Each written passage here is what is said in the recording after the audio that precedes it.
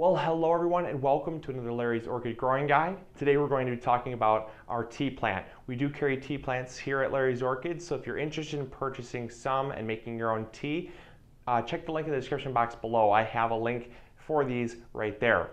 Now the thing we're going to talk about in this episode is the tea plant specifically with its growing guide needs. So that comes along with pH, watering, fertilizing, sunlight, and temperature.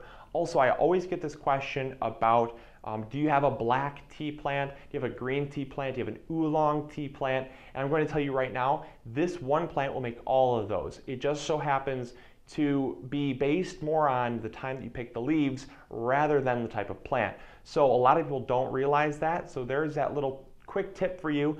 It is totally based on when you harvest the leaves. When you harvest them and dry them is what's going to make your green tea or your oolong tea or your black tea. So that hopefully clears that up.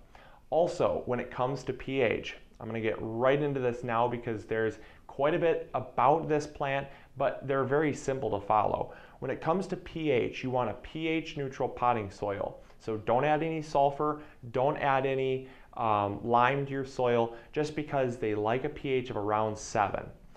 Another thing is if you get any fertilizer at all, make sure it's just an all-purpose fertilizer. I like to give my tea plants at home just an average 777, something that's pretty gentle, it's organic, and it also will be a slow release so that I don't have to fertilize it as much. You can get away with giving them a higher nitrogen fertilizer because you are growing it for the leaves and you might want it to grow a little bit faster. You can kick it into gear with like a maybe like a 10.77 or a 10.55, just so there's a little more nitrogen than phosphorus and potassium. That'll get the plant growing nice and fast for you as well. Another thing is sunlight. They love nice strong sunlight just because they are a leafing plant here, and leafing plants, they like nice sun because the sunlight actually produces the energy for the plant, which helps it to grow. So a south-facing window, a nice strong south-facing window is going to do great, or on your patio in the summertime is going to be excellent for you. Now the thing is you're going to want to grow this indoors in the fall and the winter, and then take it outside in late spring through the summer, simply because it does not like cold temperatures. It will die if you leave it outside, so don't do that. But it can handle about 40 degrees Fahrenheit, so it's not one of those plants where you have to panic and bring it back inside.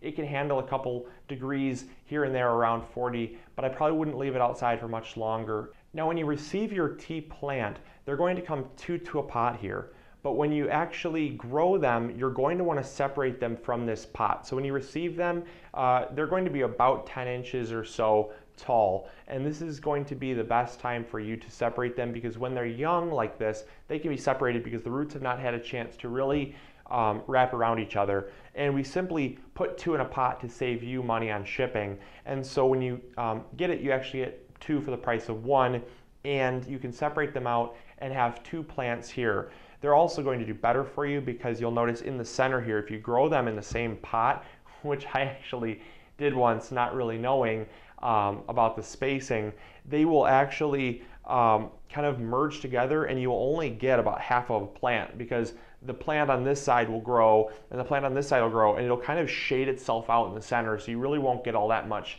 tea leaves from each plant. So the best way to get the most bang for your buck is just to separate them while they're young and put them in 2 separate pots for you, and that way you're obviously going to get more tea leaves as well, which I don't think anyone's going to be complaining about.